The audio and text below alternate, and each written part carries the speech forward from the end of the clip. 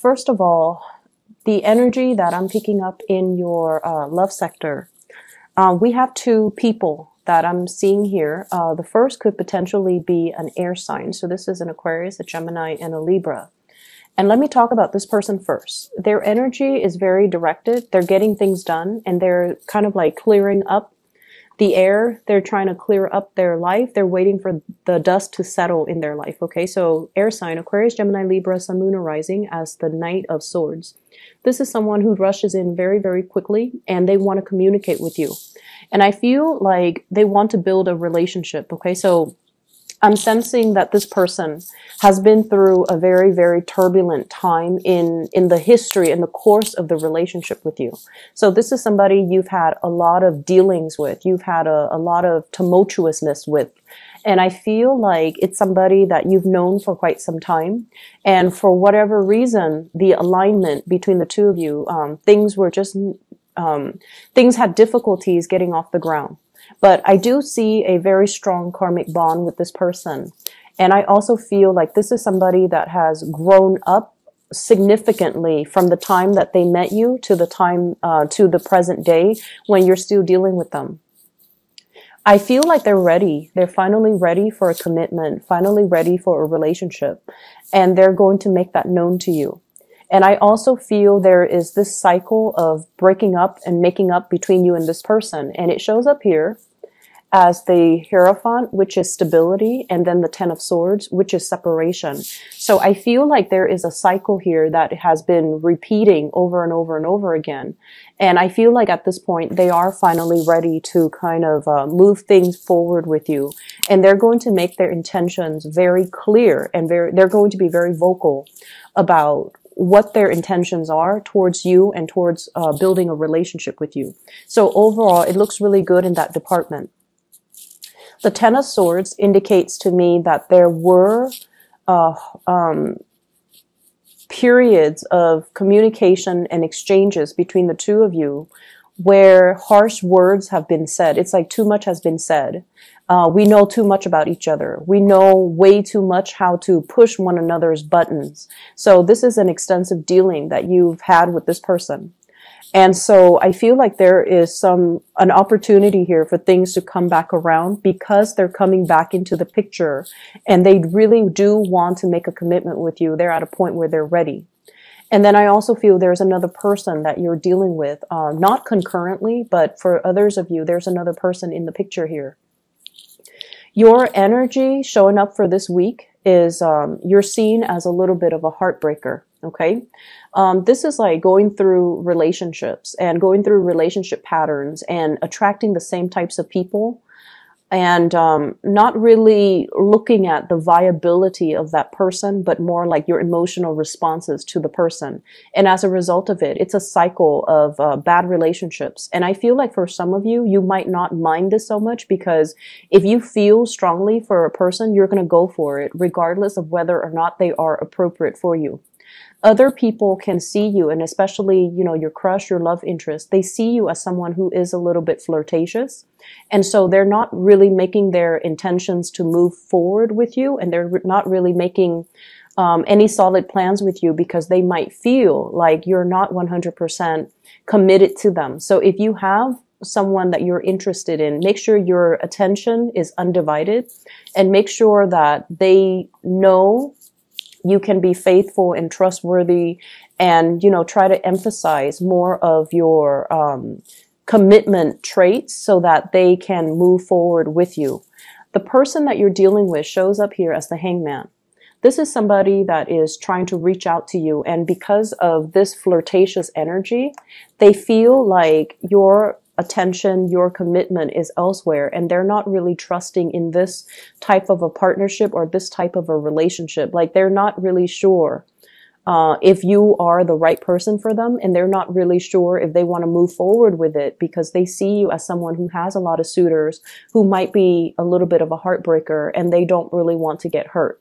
So they're at a point in their lives where they're kind of stuck between a rock and a hard place. They're not really sure how to approach you. If there has been exchanges in communication, I feel almost like they're not really available. I see you as well, thinking about somebody from your past who might already be in a committed relationship right now. They're not happy about it. They're not happy in their current relationship. And they could potentially be checking you out on social media. They could be thinking about you, but they're not able to make the move towards you because I feel like, they're faithful. Even though they're in a relationship that they're not 100% happy with, they try to fix things. They try to do right by their partner. And even if you're reaching out to them in a friendly manner, like, wishing them happy holidays, happy birthday, happy, whatever event is happening in their lives, it just feels to me like they want to respond. They want to reciprocate. They want to reach out and see how you're doing and even reach out to reconnect with you. But I feel there's an element here about them being stuck in another relationship. And so they're not really able to make that gesture towards you. And I feel it's because they have a big sense of responsibility to their current partner. They don't want to stray. They don't want, to connect and have that temptation from their end. Okay. So they're very cognizant of that. And I feel like that might be why you're not really getting the communication you're hoping for, even though this person does care about you. And they do wonder, like, what would happen if they reconnect? What would happen if you guys never broke up? What would happen if they stuck around and really worked at the relationship when they were with you, rather than jumping into this next relationship that is not really fulfilling their emotional needs? So I do see a lot of regrets from exes, people that you have dealt with, that they're thinking about you and they're pining after that relationship. I'm also seeing new people coming into the picture. So for those who are single, I keep seeing this element about barking up the wrong tree, being interested in people that have a lot of issues that they need to work through. So they're not ready to be a good relationship partner for you just yet. They have some inner conflict. They have things in their lives that they need to clear up. They might be in debt. They might be in suspension about, their work, their career, their finances. And I feel like they're not able to offer everything that you need and everything that you deserve. So for those who are single, if you're going through the motions and you're just, dating, that's fine. But in terms of finding like a solid relationship partner, the people that you're dealing with seem to me, with this Ten of Swords here, they might have recently broken up and they're trying to, jump into a next relationship when they're not 100% ready. Okay. So just be aware of that and screen people out early and, just let them know gently, you don't seem like you're ready just yet. Whenever you're ready in the future, then you may contact me. But as of right now, I don't feel that you're ready and I don't need that additional stress in my life. Okay. In the other department of your life, I feel like this energy about being stuck in a time capsule. And I feel like it's really time for you to break free and to pursue new friendships, expand your social circle, and connect with people that have a lot more to contribute to your friendships and your social circle, and connect to people that can really help you grow. When I shuffled out this spread, what I feel like is high school drama. Okay. So some of you might be in the same vicinity where you are hanging out with people that you've gone to high school with, where you have like a really close knit circle of friends that, that you are still really, really connected to. And whenever you guys get together, it's like, the same people. So it feels very familiar. But in terms of what else are we talking about? In terms of like, this is what I'm doing with my life. Where are you guys at right now? I don't see a lot of commonalities. And I feel like you're going through the motions, reconnecting with them. But it seems as if you have really progressed in your career, in your life. And so you might need to, change your scenery, change your social circle, mix things up a little bit and expand outside of this, time capsule, and try to, branch out and meet people that are a little bit more professionally where you are, emotionally where you are.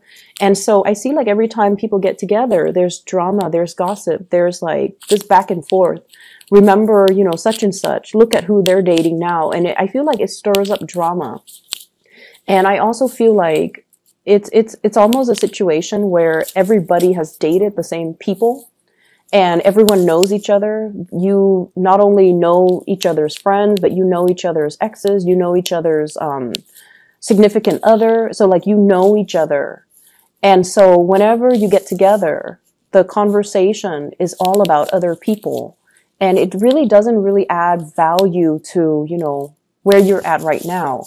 And so I see you longing for a change in scenery. I see you longing and trying to figure out, you know, what else is out there? Is there more to life?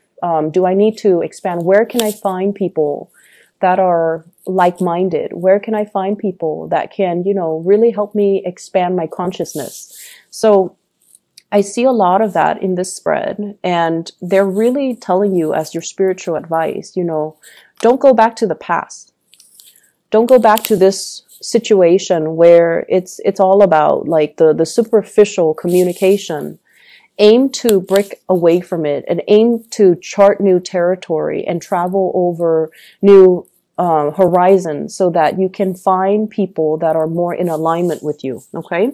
So break out of this time capsule, break out of this drama, and break out with this space where everyone is all connected and knows each other. And I feel like there is definitely familiarity in that, but it can suck us back into, you know, memory lane. It can also create a situation where we are comparing our lives currently where we're at with other people who we might have grown up with. And there's a sense of like competition here that is not entirely healthy. This is something I want you guys to keep in mind. And I feel like you've been wanting a change of scenery for quite some time. And I feel like many of you are kind of stepping out of it and trying to make some positive changes for yourself and to branch out, meet new people and things like that. But the people that come in, they also bring a lot of emotional baggage. And, you know, it's not your role to play therapist. They need to be able to take care of all of that by themselves rather than coming to you, leaning on you and expecting you to kind of like be that knight in shining armor to save them from themselves. Okay. You guys are really, really good, solid friends. When one of your friends are down or when you're someone in your social circle, they're not feeling at their best, you know how to be the cheerleader. You know how to take them out and show them a good time. And I just feel like people count on that. And so they come to you when there are problems and you kind of make their problems go away.